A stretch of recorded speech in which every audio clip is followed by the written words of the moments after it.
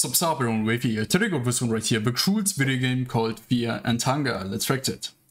Here is how an early run of Fear and Hunger may go for you. You begin in the game's opening courtyard. With the sound of barking ringing ominously in the distance, you enter the dungeon of Fear and Hunger. After a few moments of eerie, silent exploration... Bro, the first impression directly is janky ass, creepy RPG Maker game. You encounter... Like, I can already see the interface. Pursued by a massive ogre who traps... What is he censoring? What? You in battle before immediately cutting off your left arm. You are asked to predict a coin toss, which you fail, resulting in your character being beaten into unconsciousness. But this is not game over. No. You awaken to the smell of rotting flesh. Now missing every limb except your right arm, which you use to drag your destroyed body along with, emerging in a corridor of decaying corpses. What the You scramble in the darkness for something, anything, and unfortunately for you, you find it. You have a bad feeling about this. Decapitated hit spawns. Okay. You encounter a grotesque floating head. He laughs at you. He mocks you. He begins chanting. And suddenly, he is no longer what concerns you. Because out of the darkness behind him, something is approaching. Some gigantic being is drawing closer and closer. Each turn, probably. Every turn. Yep. You attack. It does nothing. You beg. It does nothing. Finally, the creature looms over you. You are crushed with great pressure. Damn.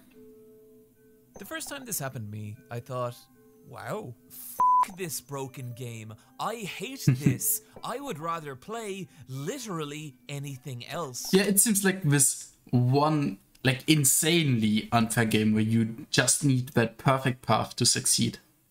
Like, this is insanity if you do this to yourself. Like, a run, if you do it perfectly, could probably last a few hours, but people will take like 20 or something to complete the game, I think. Like, it looks insane from the beginning, at least. Destroyed my entire life. When I am playing newer releases, I think about this game. When I'm trying to select dinner at the supermarket, I think about this game. When my wife tries to tell me that the amount I think about this game is affecting our marriage, I think about this game. I hate this game, and I love it. Fear and Hunger is this bizarre mishmash of different genres, because it's different. Some geniusly counterintuitive game design. But that only becomes obvious if you can push through the game's grueling opening hours, something a lot of people have not done. Fear and Hunger, releasing in 2018, where outside a small, rabid fan base localized mainly in Russia and Eastern Europe, the game went largely unnoticed for nearly half a decade. Until last October. Like, it's always the most depressing players who love games like this. It's insane. When I and other content creators began to notice it. But with barely 1,000 reviews on Steam, this still feels like a game languishing in obscurity.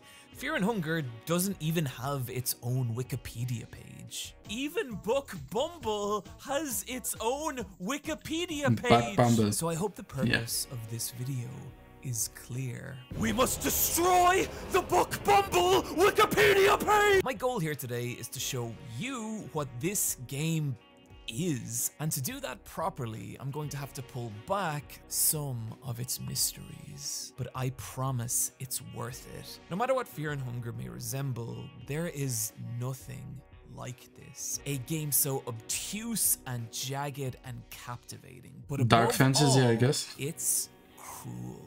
And so to start, I'd like to explain exactly what I mean by that.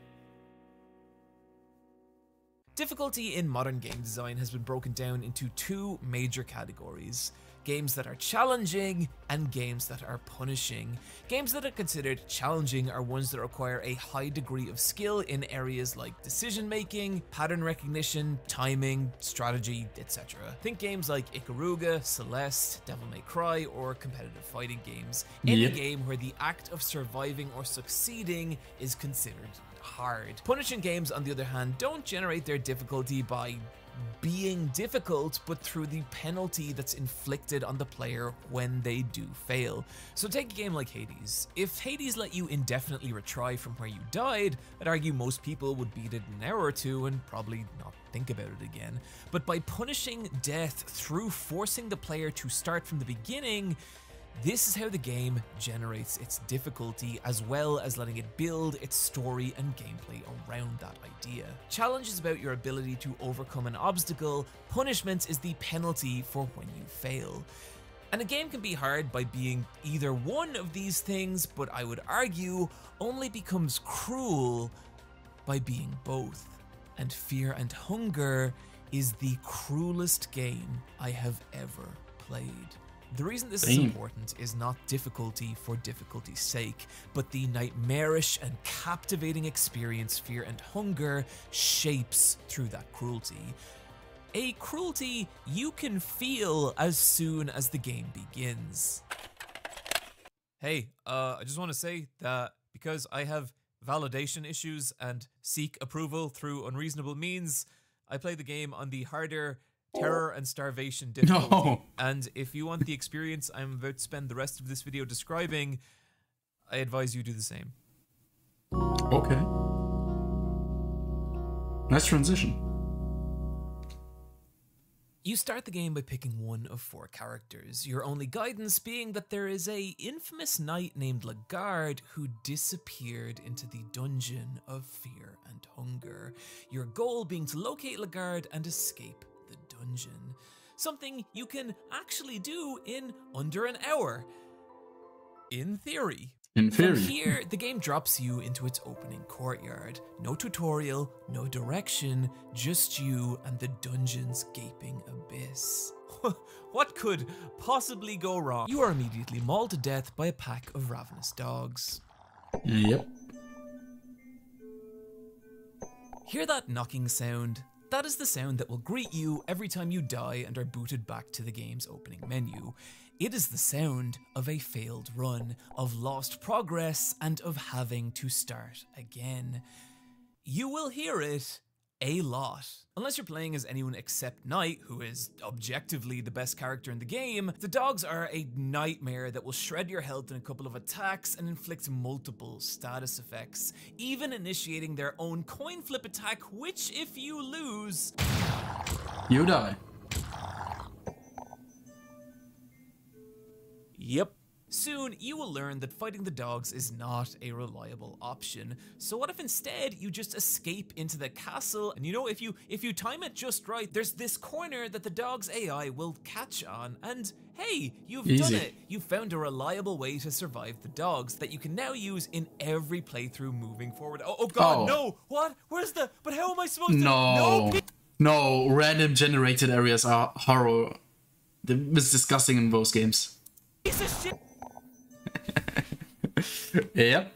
Yeah, see, while the structure of Fear and Hunger's larger map stays the same, the subsections of that map switch between different handcrafted layouts, meaning even the shit you can rely on, you cannot rely on. The dogs feel so random and unfair and cruel, and I really couldn't blame someone for walking away at this point. But remember when I said there was no tutorial in Fear and Hunger?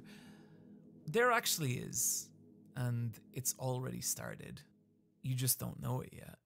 See, while the main entrance will nearly always result in a conflict with the dogs, there's actually this sneaky little side passage, and while it's nowhere near as inviting as the main gate, it leads down into a set of dark stairs that the dogs will not follow you down. The better way. This is your reliable path forward. That is a much bigger deal than it sounds. But for now, I want to concentrate on where this stairway leads. Down into a cramped basement crawling with eerie tentacled monsters. There's also this big door with a crow on it. I don't know what this is. It doesn't matter. Anyway, the octopi, whom the basement's tight corridors will force you into conflict with. However, these creatures are nowhere near as dangerous as the dogs, and because of that, this is where we can start to learn about Fear and Hunger's combat, the central mechanic of which is its limb dismemberment system. Rather than choosing to attack a single enemy in Fear and Hunger, you instead attack their specific limbs. Okay, this piece by piece. Enemy being broken into its left, right, and central tentacles, as well as its head. But the thing is, an enemy doesn't just get one turn. Each of these limbs has its own attacks, which it will use on its own individual turn. Meaning, you're not fighting one enemy, but several. This applies to every enemy in the game. Nice. Your options being to attack each of the octopus's limbs one by one, or go straight for the head and knock that fucker out. This is the correct option, unless you're playing as the Dark Priest, whose weak little arms can't even land a proper kill shot. Upon defeating your first tentacled monster, you will gain something that will change your entire perspective of Fear and Hunger. Nothing! Nothing. No items, no experience, no level up. Unlike practically every other game with RPG elements, you cannot grind past a problem. You could kill every octopus in the basement and the dogs will be exactly as dangerous. That's interesting. And worse, the very next enemy you encounter will body you even harder than the dogs. Okay. It's easy to feel like you're not making any progress, that this game doesn't make sense. But maybe try avoiding them. The thing is, I don't know. You are, and it does. While you may not have gained any stat increases or material advantage, think about what you've actually learned. 1. There are enemies that you will not be able to overcome. 2. The most obvious path isn't always the way forward. 3. Headshots are the only reliable way to take down enemies. And 4. There is no inherent advantage in winning most battles. It might not sound like a lot, but these 4 lessons are how the game tutorializes you. They are the building blocks that will prepare you for the entire rest of the game. And now that you have them, you're ready to take on the game's first real challenge: the ogre problem. The guard, or ogre as I like to call them, because calling them guards feels like referring to Godzilla as a scaly little fella, are the most common enemy in Fear and Hunger, and your ability to meaningfully progress in this game is going to depend on whether or not you can overcome them. And that might sound easier than it is. See, like the octopi, one good non-Dark Priest blow to the head will result in a kill shot. But unlike the octopi, you have a very low chance of actually hitting an ogre's head.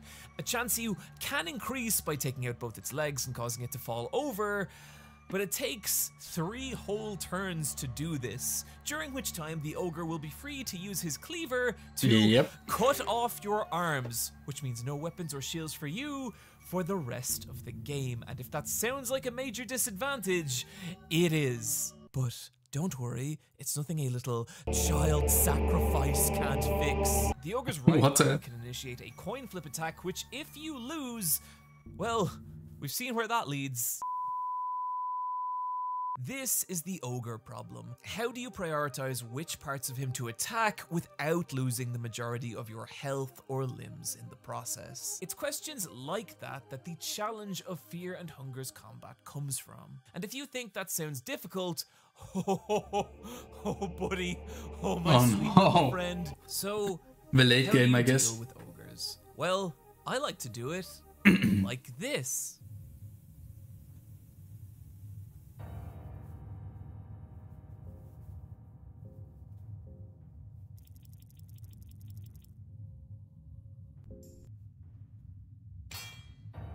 Damn. Let Let me tell you a little story. Throughout Fear and Hunger, there's these bear traps placed around the dungeon, and stepping into one means losing both legs, which effectively ends your run unless you're willing to crawl through the game on bloody stumps, slowly starving to death as you go insane, which I wouldn't recommend. You could start a YouTube channel to experience basically the same thing. This fucked so many of my early runs in Fear and Hunger. So I genuinely cannot undersell the dopamine explosion I experienced when I was caught by a guard, and knowing that fighting him would likely lead to the end of my run, I scrambled through my inventory, found a bear trap, and thought, fuck it, let's see if this works, and then it did. Huge. The guard, now starting the battle with 2 damaged legs, meaning his head was vulnerable from the first turn. For this single moment, I felt like the smartest man on the planet. And it was amazing not only because the game's difficulty had forced me to think creatively under pressure, but because it led to a broader realization about Fear and Hunger. This game is not an RPG. It's an immersive sim. If you're unfamiliar, an immersive sim is a game where rather than asking you to engage with its world through one central system, think shooting in Doom, fighting in Street Fighter, or platforming in Mario, immersive sims present you with a variety of systems, The best one. options in how to approach a problem. And what I mean when I say Fear and Hunger is an immersive sim is that if you try to play this game like an RPG, you will get your face punched out through Like, I've never seen a 2D immersive sim. Like, it's not literally one, but it has some aspects, I guess. ass. But when you start to look at it like an immersive sim, this is where the entire game breaks open. Take, for example, the ogre problem. The bear trap is just one solution, but say you don't have a bear trap.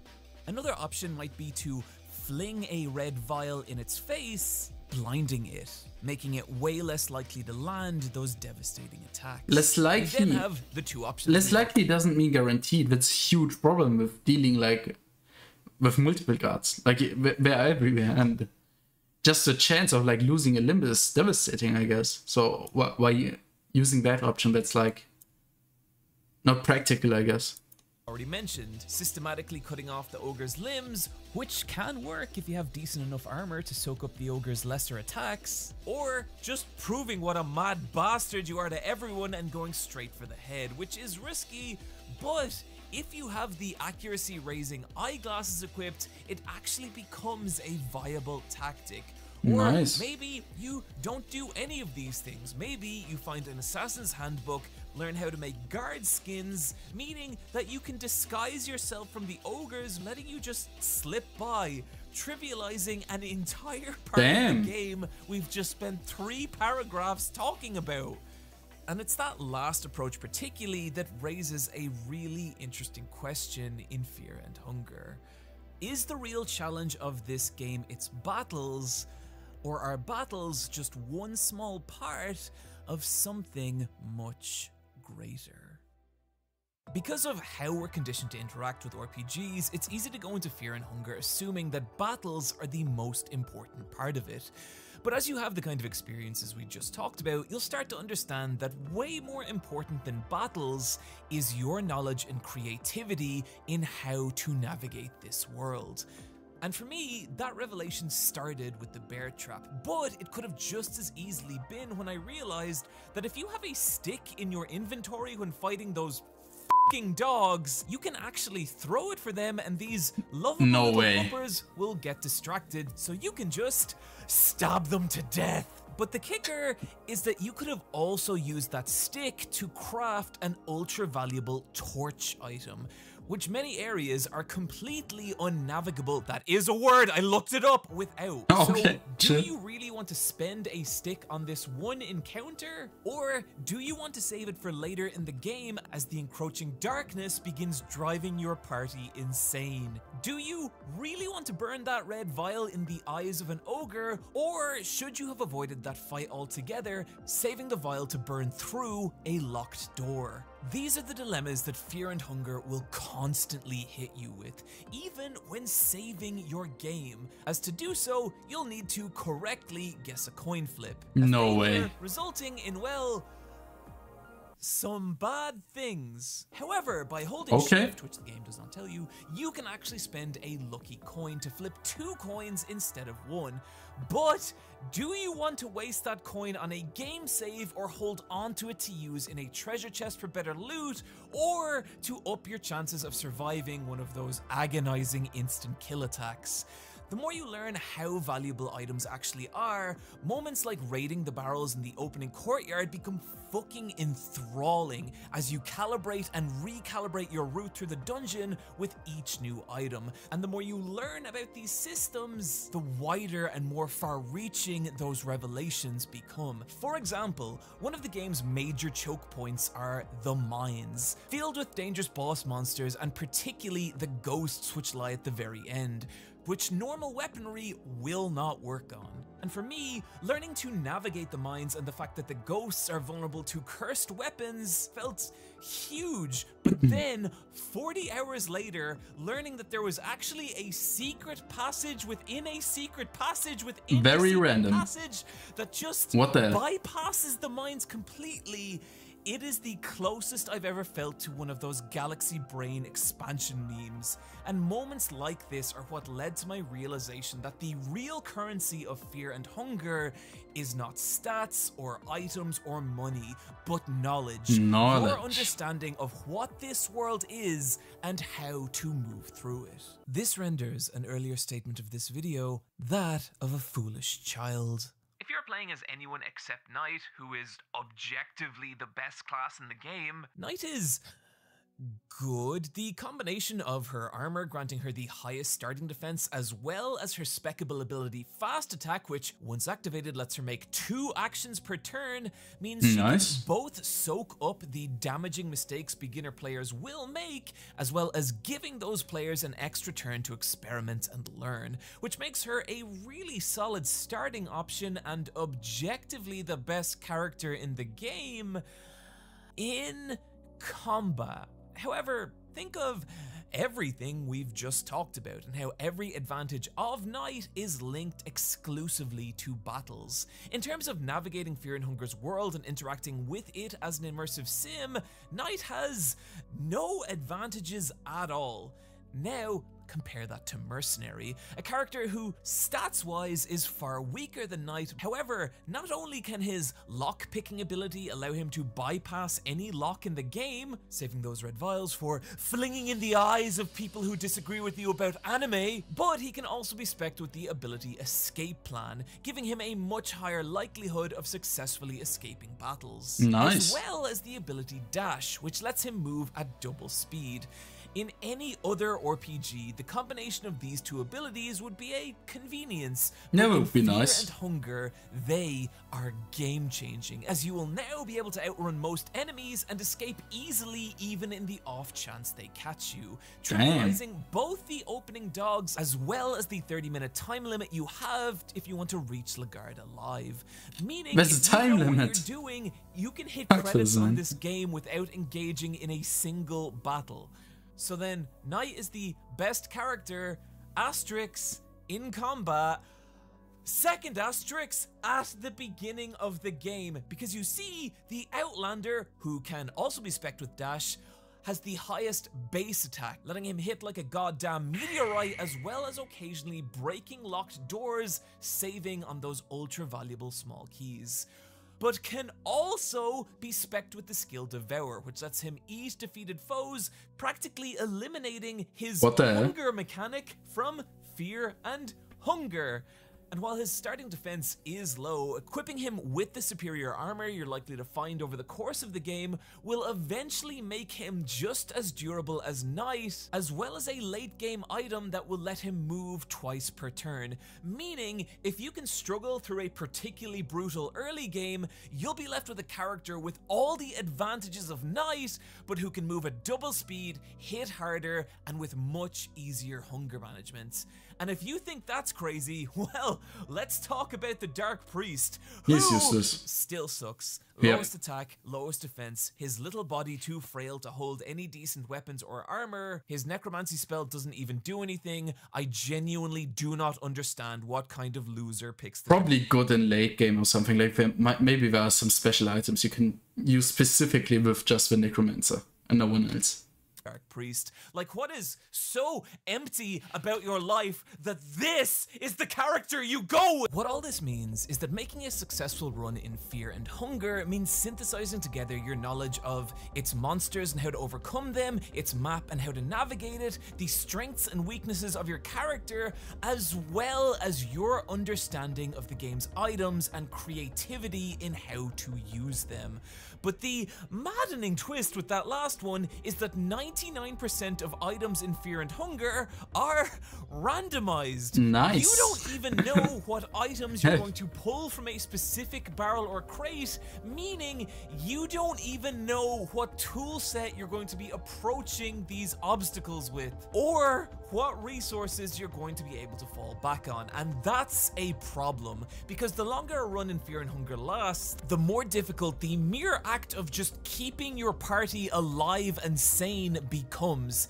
Each character has both a hunger and mind gauge that will constantly drain over time, and letting either drop below 50% can have disastrous effects on your run, as characters suffer mental breakdowns and usually winnable battles become party-wiping massacres. A full party meaning you have 8 different gauges that will be constantly draining your supply of food and sedatives, and that's alongside the healing items you'll need to recover from the inevitable damage you will take, as well as the constant supply of torches you'll need to maintain. Failure to do so in the wrong area, meaning you'll be left scrambling in the pitch black darkness, no idea where to go or what to do as you leak. Literally unplayable. And again, you could just start a YouTube channel to experience the exact same thing. This is all on top of the 30-minute time limit you have to reach the guard, or just 2 reaction videos, as well as the multitude of different status effects that you'll need specific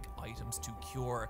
And what this all means is that each new step down into the dungeon of Fear and Hunger becomes this anxiety-inducing nightmare that made me realize something. Fear and Hunger is not just an immersive sim. It's also a survival horror. The way survival horror games, horror you is through 2 steps. The first is the steady chokehold they place on your resources, creating this ever-looming threat that you will encounter something that you do not have the help insane in eye to overcome. That anxiety leaving the player in an emotionally vulnerable state that the second step can happen. The actual scares, which are now able to tap into something more primal, real, and frightening. Fear and Hunger achieves that first part through its nerve-shredding resource management, but what I was not expecting is how disturbingly it handles the second. When you start Fear and Hunger, most of what you'll encounter are dark takes on fantasy tropes. Ogres, imps, lizard men, etc. And while it is stressful, it isn't really frightening, but there's a moment for me where that starts to change.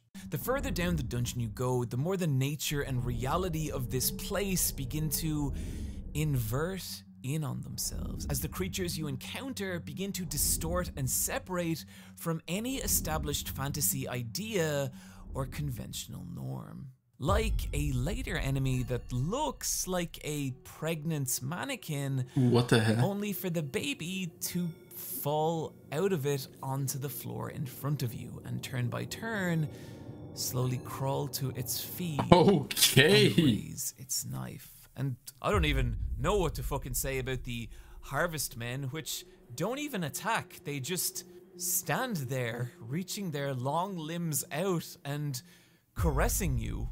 Hey, late video edit here. That's not all they do. Do not fight the harvest men. I repeat, do not fight the harvest men. Also, I'm not even gonna talk about what's in this hut, but it's bad, so enjoy. That survival horror combination, the anxiety-inducing resource scarcity followed by the genuinely horrifying things you encounter, it creates a kind of emotional pressure that pushes on you more and more with each new step you take. And where the game elevates that pressure into straight up dread is with some fucking amazing atmosphere through sound design. There's one track later on called The Tomb of Gods, where you have this chasm-like soundscape, but then out of it rises this ethereal voice that sounds just a little too high to be human. Accented by these sinister, clinging bells, mixed in a way that makes it sound like around the next corner might just be waiting some ancient, terrifying ritual just beyond what you can see. Maybe my favorite way the game creates dread through its sound, however, is the track City of Ancients. In it, you can hear a familiar noise. It's that knocking sound we've come to associate with the beginning of the game. But whereas before it sounded close, as if we're standing next to it,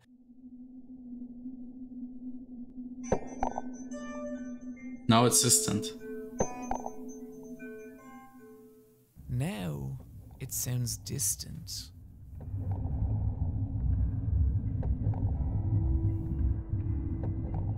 Far away and smothered by some gigantic black abyss.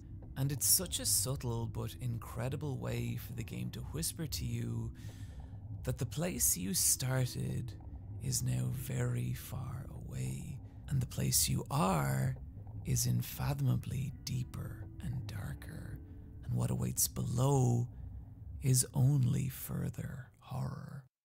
This all combines to make Fear and Hunger a goddamn masterclass in anxiety and dread. But there is one part of this game where that dread spirals into flat out terror. It is 2 AM. I am sitting alone on me and my wife's queen-sized bed, playing Fear and Hunger on my Steam Deck. I'm exploring an area I'd been through half a dozen times, when suddenly... a terrifying presence has the room. Nice. I've seen this message before, and by now assumed it was just the game trying to fuck with me. I ignore it and go about my business when... Hey, wait, I've never seen that enemy before. What is the... Oh, okay. Oh, Jesus. Okay. Oh, sweet Jesus. Oh, God, what is happening? Oh, my God. He one-shots everyone. Yep. This run-devouring monstrosity is the Crow Mauler, a creature who takes inspiration very directly from Silent Hill 2's Pyramid Head. In fact, there's a lot of references in Fear and Hunger, which I don't really get anything out of, but depending on how much you enjoyed the Super Mario movie, you might. Pyramid Head was, in concept at least, a stalker enemy, a dangerous, near-indestructible creature that pursues the player through the game. And I love stalker enemies. The concept of something that barely obeys the rules of this world while hunting you through it is so captivating and terrifying. However, that terror can quickly turn to goofy irritation if a stalker isn't sufficiently challenging or punishing.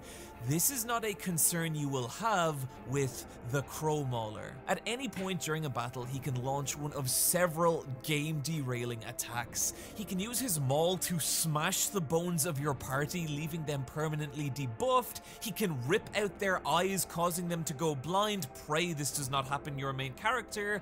And most frighteningly of all, his peck attack will, without a coin toss, kill one of your party members. Encounters with the Crow Mauler are nightmares, massacres in which you and your party hobble away from, beaten, broken, and drained of resources. And while you can avoid him, he has a tendency to burst through a wall and attack you at the worst possible time. Okay, nice. And it's in those moments you can feel your meticulously planned, hard-fought run teetering on the edge of oblivion. The Crow Mauler works because he is maybe the purest distillation of Fear and Hunger's cruelty. And it is that cruelty that makes this game what it is. There's even multiple points where the game will just kill you outright for selecting the wrong option, like asking you, do you want to climb down a toilet? And if you do, you don't even get a game over, you're just trapped there forever. The lesson Nice. being, don't do that, stupid. And in any other game, this would just feel cheap. But in Fear and Hunger, it's just part of the cruel core that is this game. Death is always a lesson. And when I started, this all felt so random and pointless and unfair. But the more I played the game, the more I'd hit these points and find myself going back over the choices that had led me there, picking apart what I could have done different, learning from it, and then excited to reapply that knowledge in my next run. That loop is maddeningly addictive. Learning how to engage with Fear and Hunger's world in the way that it's asking you to, that is the true challenge of this game, and it is fucking enthralling. Recently, I started to learn piano, and as I've mentioned before, I get up several mornings a week and cycle through the freezing Dublin air where I learn to pretend murder people in jiu-jitsu. And those are both very technical activities that you slowly get better at by making mistakes. And Fear and Hunger, it fires my brain in that same way. And combined with the game's atmosphere, its mystique, its feeling of discovering just a little piece more of this nightmare with each run, it makes for a horrifying and captivating experience that I think you should play. But unfortunately, that is a recommendation I'm going to have to temper with some criticisms. Technically, Fear and Hunger is kind of a mess. There's several areas that drag my frame rate into single digits, and 1 or 2 points where my game would consistently freeze, killing my run.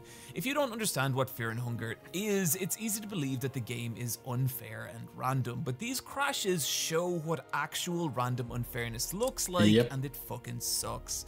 The caveat here being I was playing mostly on Steam Deck and ran into these issues far less frequently on PC, but it's still a shame. Fear and Hunger is the kind of game that devours plane rides, and while it has the Steam Deck compatibility tick, it probably shouldn't. I can let this go because Fear and Hunger is made by mostly one person, which is a fucking achievement, but my 2 other issues are less excusable.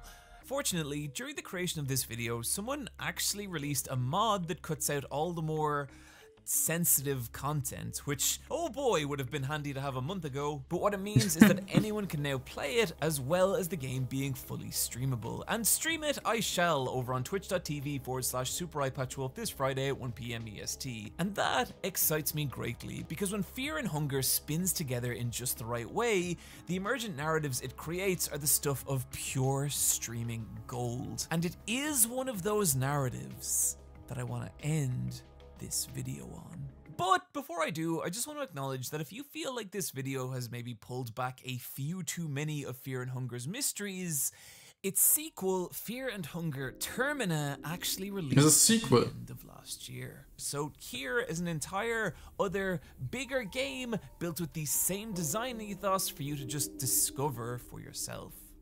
Now, here is my journey through Fear and Hunger. Against my better judgment, and because I've never really gotten over Casca, I started with the Knight, taking advantage of her strong early game, rolling good enough items that let me save the mercenary from the prison as well as the weird dog from the cave, recruiting both and battling my way through the game's lower floors. And as I did, something started to dawn on me. I knew which fights to take, I knew which to avoid. Every death, every lesson from previous runs was now materializing in this meticulously laid out plan that was now spinning together into a combination of good fortune and execution that honestly was mildly euphoric, as I started to feel like, oh my god, I'm actually doing it. I'm actually going to make it. But there was also something else, dread, knowing that one wrong decision or mistimed button press could drag it all crumbling down. My hands were beginning to cramp. I could feel the sweat on my controller as I approached Lagarde's cell with mere moments left on the clock. I was going to do it. The end was finally, oh god, oh Jesus, no. And still I managed to rescue Lagarde. Adrenaline pounding through me as I shot back up through the dungeon's floors, trying to remember what enemies I'd left alive and where, scrambling through its corridors, tense and terrified as the Crow Mauler never felt more than a few steps away, until finally we reached the game's opening courtyard, my party beaten and broken and missing limbs, but alive. We had made You did it. and I felt genuine happiness for them. Both they and I had escaped the dungeon of fear and hunger. I had beaten the game. Only, why did Lagarde go back? What was that weird moment after you rescue him where he glances up a hallway that we don't need to go down? Well, it didn't matter. What matters is I was now free. My life was mine again. Now we need to know. Now we need to know. The grass and we must. The supermarket. Maybe if I cook a delicious enough meal, my wife will come back. No, I don't want to go back. Again. No. I began a new playthrough of Fear and Hunger. And the class I picked was the Dark Priest. Oh, God damn it. Okay, the Dark Priest is the worst character in the game until you realize that you can use necromancy to resurrect ghouls and skeletons who join your party, fitting them out with all the armor and weapons you are too weak to carry. But the real brain explosion moment came when I entered an altar and was given the unusual option to show love to my zombie servants. They started to liquefy, merging, ceasing to be two separate beings but becoming one. Marriage, the brand new character class who could use the spells of the necromancer, wield the armor and weapons of the knight with an even greater offense than the outlander, able to break down doors in a single swing. Okay, basically the best class. Feel unstoppable, using everything I'd learned to lay waste to this dungeon. That same euphoria roaring back, but stronger now. Again, I rescued Lagarde, but this time I went north at the place he hesitated, only to be met with a giant locked door. But how do I get it? Wait a minute, I had never figured out what that strange artifact was in the weird racist village from a previous run, and maybe, yes, unload your secrets upon me, game. And here I would come to learn something terrifying.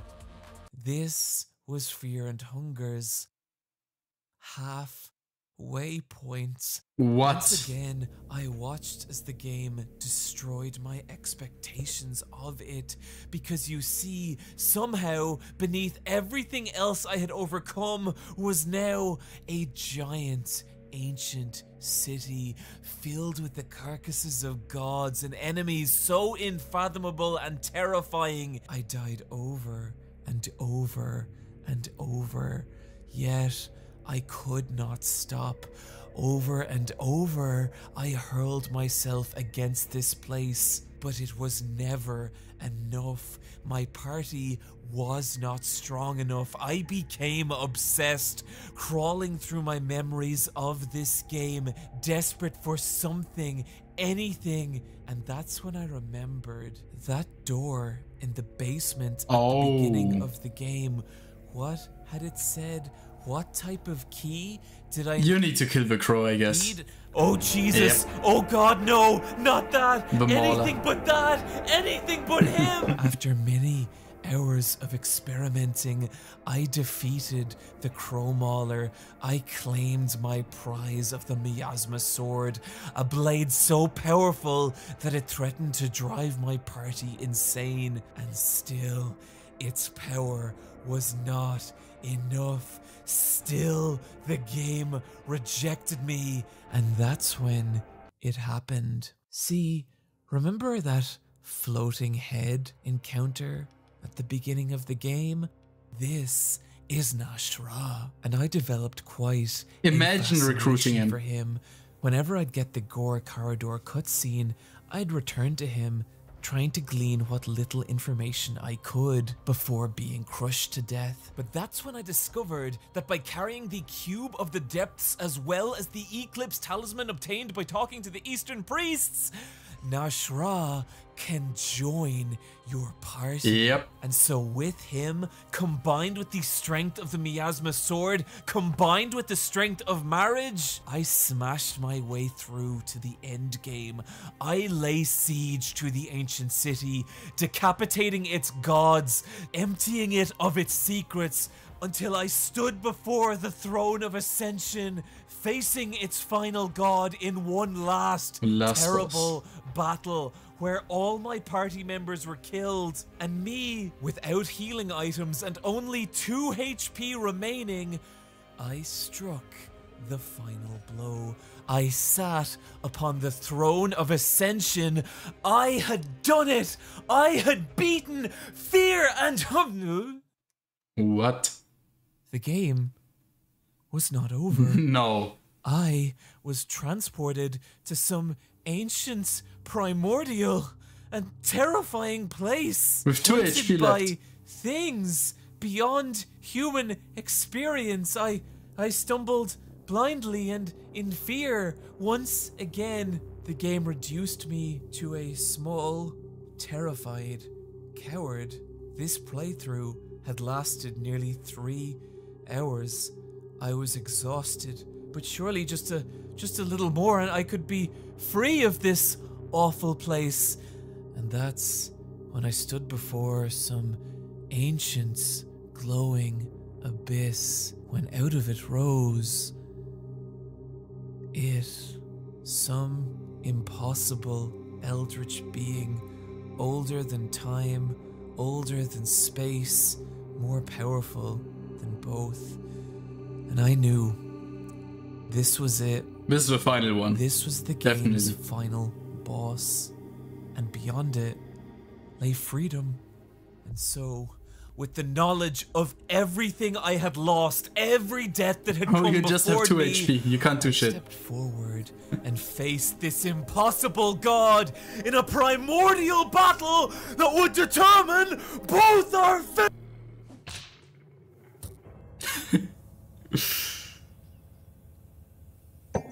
Yep. Fear and hunger. So, why put yourself through this? Why put yourself through the misery and pain and agony of this game? Well, I feel like the easy answer here would be to say it's the satisfaction of overcoming something difficult. But honestly, I think it's more than that. When I first started playing Fear and Hunger, it didn't just feel hard, it felt like chaos. Death felt immediate and random and unfair. But after spending dozens of hours with this game, well, honestly, it still kind of feels that way. The feeling I have isn't mastery, but something else. Survival. The feeling of adapting, of taking this game's bullshit, of every unfair and cruel thing it will do to you, and enduring. Of looking at your situation, your resources, your actual options, and using them to carve a path forward. And if it doesn't work, well, you learn what you can and you do better next time. Because that's kind of how fucking life is, right? One day you're fine, and the next you're not. You get hurt. You lose something. Your wife leaves you, or someone you love gets So there's cancer. no ending to this game. There's no reason to it. Even with that optimal run, you can't do shit, I guess. This is just what your life is now. And it's easy to fall into despair. It's easy to feel like you have no options. But what you can do is try. Is look at your situation, look at the resources you do have, and adapt and learn from it. Try and make today better than the one that came before. I don't know that there's any other medium that could give me that feeling besides video games, and Fear and Hunger uses that. This simulated experience of suffering, of pain, of losing things and surviving. So yeah, this game is cruel. It is unfair. It will make you want to stop going. Chances are life will do those things as well, but there is always the same thing you can learn. There's always something you can take away from those experiences and grow from it. And I think that's what's beautiful about Fear and Hunger. It's a game about moving forward in that cruelty and surviving regardless. Friends, thank you for joining me today. As ever, be sure to check out eyepatchwolves.com to pick up some Eyepatch Wolves merch, and also to subscribe to my page. Yeah, go support him. He definitely deserves it. And I would also really appreciate a like, sub, and a comment as well. Like, damn, that video was very, very good. Go like his stuff, go subscribe to him. And yeah, as I said earlier, I would also appreciate the support. And I guess that's it. I guess see you next time.